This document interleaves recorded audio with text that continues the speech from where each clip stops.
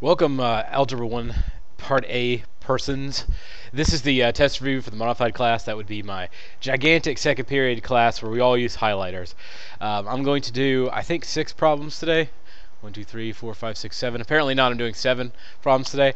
I thought I would put some on here that'll show you every single type of these. So if you need it as a reference, you can go back. At least it gives you something to use, right? So I'm going to increase the first one that I'm going to do. I'm actually going to increase the size of this to a little bit bigger, not much bigger, because I need to rewrite a whole thing anyway, because it's got the answer choices underneath, which takes up a lot of space. So this one's number 3. If you have your review paper with you, that's a good thing. So I'm going to rewrite the problem here in all its glory. I'm going to try to use capital letters because my handwriting is not great, especially on the board. So the first step, of course, is to draw the line. And then I need to do baby goes bathroom, so that means do distributive property next. Negative 4 times 3. Then I do negative 4 times 5, which is negative 20a. Almost didn't leave room to bring down my minus 6. Make sure you bring down stuff you don't use. I didn't use any of this stuff in that step. And like I've said a million times, the more you write down, the more likely it is you'll get the problem correct. If you drop A's or move signs around and things, it could be a problem. The next step is, of course, clean your room. So that means combining like terms on the same side of the line. I've got a variable term here, so I'm going to mark it green. Try not to mark it out completely. That means the other two things are non-variable terms or constants or integer terms, whatever you want to call them. So they are like terms. So negative 12 minus 6 gives me negative 18. And I need to bring down negative 20. Hey, I'll bring down everything else over here. Now we're at pork chops and applesauce, so I tend to try to move my variable terms. So I'm going to move minus 7a on the right side here. To get rid of minus 7a, I need to add 7a. And I do negative 20 plus 7, which is negative 13. Oops.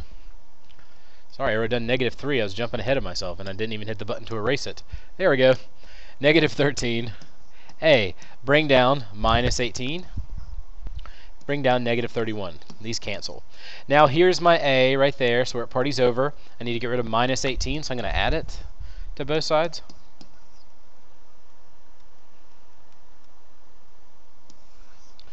When I do that, it gives me negative 13. A.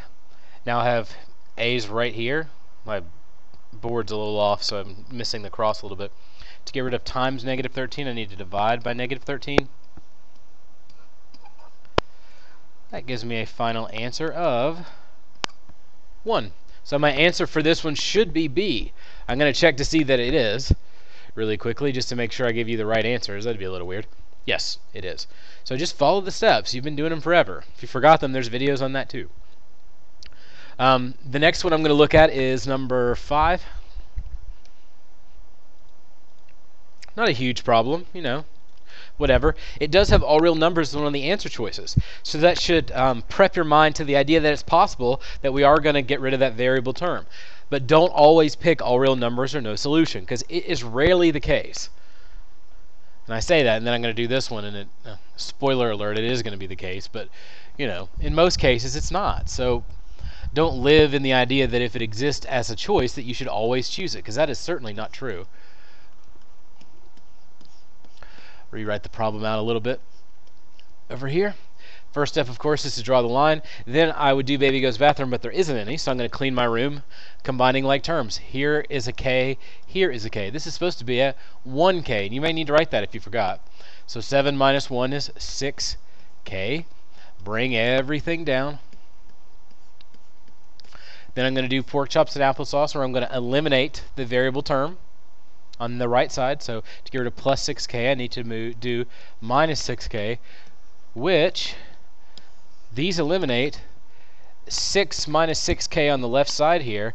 Those cancel out as well, because it'd be 0K, which you can't have 0K. So bring this down.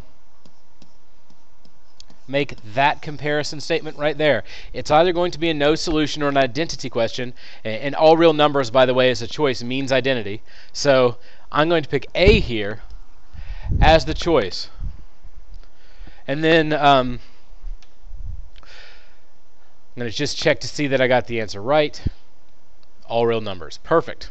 The next one I need to do is number 18. Number 18 I'm going to try to jump to really fast. There it is. Not a really difficult question, and then I jump there and then I move.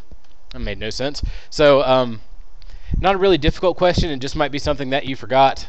So I thought I'd throw it in here. Plus I wanted to do 7 for some reason, and I only had 6. Draw your line. Now in this case the entire bottom is divided by 10. I'm trying to get this b minus 5 down below, so I need to eliminate divide by 10. So I multiply by 10. These cancel. This whole top section comes down. Then you get negative 2 times 10, which is negative 20. Get b by itself, I need to add 5 to both sides. b equals negative 15. And I can check to see if that's a correct answer really quickly. And it should be H. There it is. No problem. Number 20. I thought there was some other component to it, but it's just number 20. In this question, they're not asking you to solve anything. There's no equal sign here. So all we're doing is combining like terms. And I decided that I hate that blue. Kind of like this aqua, okay. Or teal. This is a little light for teal, isn't it? So I'm going to do the baby goes bathroom step. I'm going to do negative 5 times negative 1 gives you plus 5, plus 9. Then I need to combine like terms. So when I have this set, that would be my variable term. The other two numbers, like shirts and skins, this would be the team without shirts. So I'm going to add 5 and 9 and give me 14. Negative 15k plus 14. So it should be J. That shouldn't be any huge problem to deal with. Let me make sure I got that one right, because if I miss it and you're watching this video to try to prepare for your test, that's a little annoying. Oh, and see, I did miss it because I'm an idiot.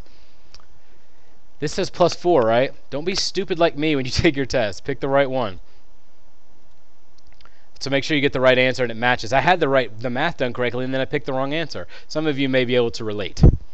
The next one I need to do is number 25. And then there's only 2 more after that. This one's kind of long.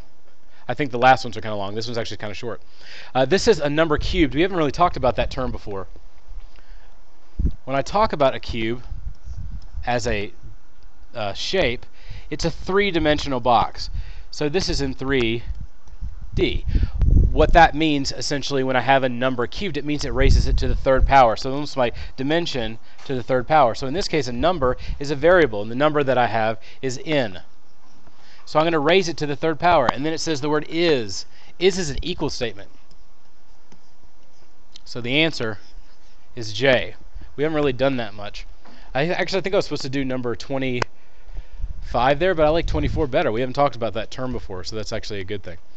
Now for the next one, we're going to do number 27. Right here. This is just a simple substitution problem. I mean, I know you're freshmen, but still. All we have to do is plug things in as they're done and then just type them in. So z would be 5 plus 3 minus, parentheses, 5 plus 1. And all I'm doing is plugging in their values. So I do 5 plus 3 minus 6, because 5 plus 1 is 6. And from here, I'm going to do 5 plus 3, which is 8, minus 6 gives me 2. So my answer should be C, but I did it without calculator in my hand, so it's possible that I totally messed this one up. So that'd be kind of wonky, like I did before, right? Nope, I got this one correct. Una mas, senors y senoritas. Number 32. This is one of those long ones. And you'll notice that it has both 0 and all real numbers as possible solutions. So this can give you a fit, I guess. It shouldn't. You guys have been very smart about these.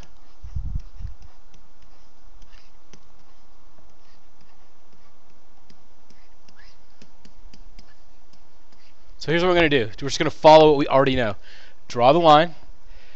Do baby goes bathroom. So negative 8 times negative 8 is negative 64. There's a v there.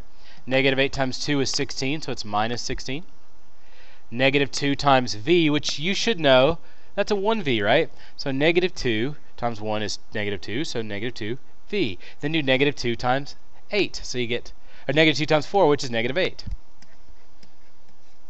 Now I need to combine like terms. I've got a v term and a v term here, so I think I'm going to turn this into negative 64v. Then I've got negative 16 minus 8, so that would be negative 24. Here's my variable term, so I need to do parties over here.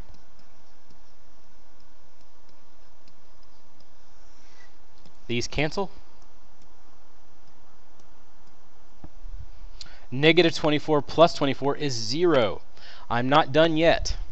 And by the way, just because you see a 0 in the middle of the problem does not mean that it's all real numbers, because in this case, the v's still right here.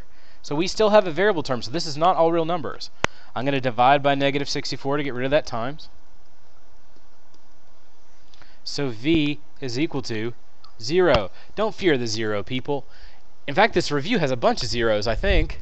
So the answer should be G. So if you get an answer that the variable terms eliminate, then you're dealing with an all real numbers. If you have a truth statement, if the numbers are equal to each other. If it's a lie, it's no solution.